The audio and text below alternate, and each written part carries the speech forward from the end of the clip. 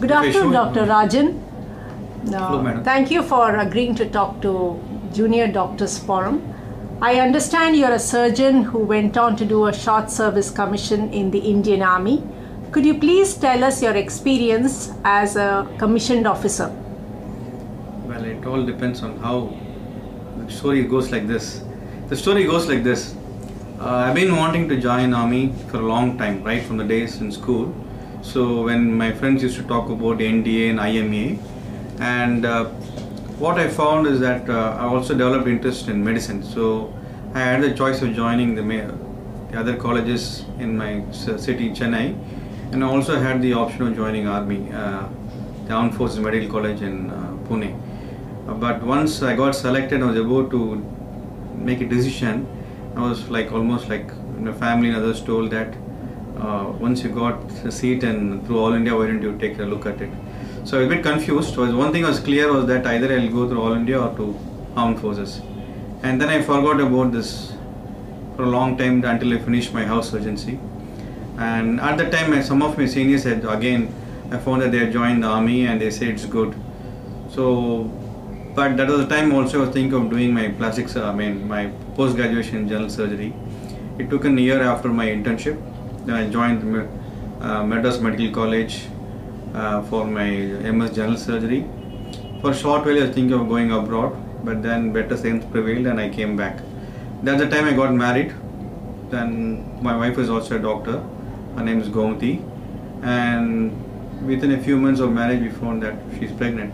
And I have cleared my degree exams. So it's like a catch-22. She was going to we're going to have a baby, and I just out of my internship or my residency in general surgery, and I had to choose what to do. And while this was going on, I saw an ad in the newspapers that they're calling for doctors to join. And that was the time when Kargil war had been just over, and it was a victory for us.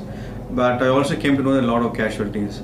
So when I saw the pay and perks, it was I think the 5th pay commission had come, and it looked a bit more like I would say it was almost like 4 times the money I got in as a resident in general surgery.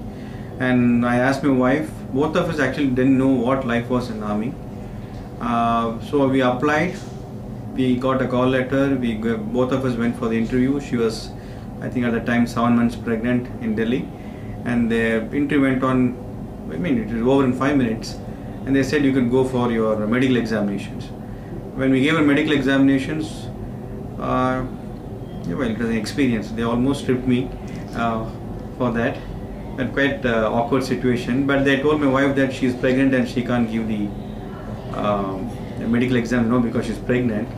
So they kept her application in pending, and within a month of that I got the call letter that I have 10 days to join Army. It was a very short time to decide, but by then when I came, I had applied for a lot of places in Chennai for as a senior registrar's job.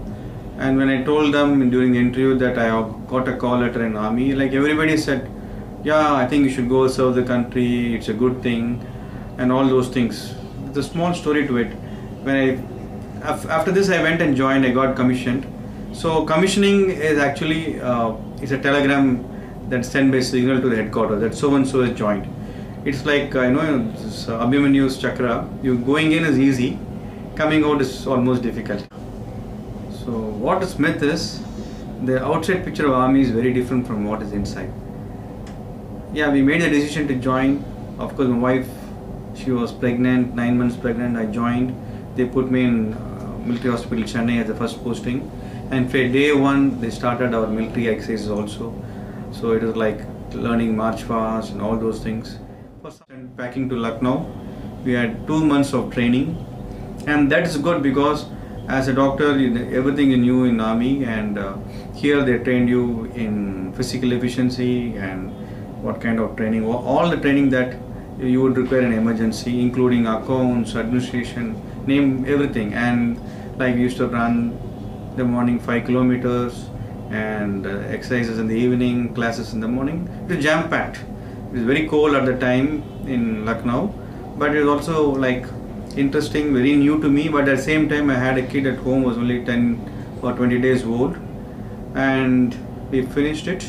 We made a lot of friends there, about 100 doctors coming together. It's a big thing, and being in post-Kargil time, almost 20 doctors had done specialty by then. That means out of 120, 20 were all specialists, all were like me. And I got the letter from there that I was posted to a place called 305 Field Ambulance. A field ambulance basically is, you have one surgeon, one anesthetist, about 16 doctors including 4 dentists, and the whole unit is about 250 people.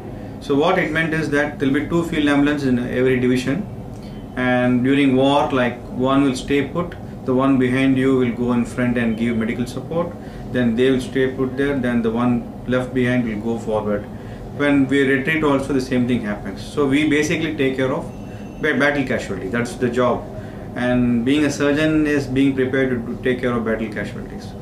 But the place I found myself was in Tawang, and Tawang it's a place of tri-junction where Bhutan, India and China meets, and normally this is the place which is well known where the Chinese invaded India in 1962.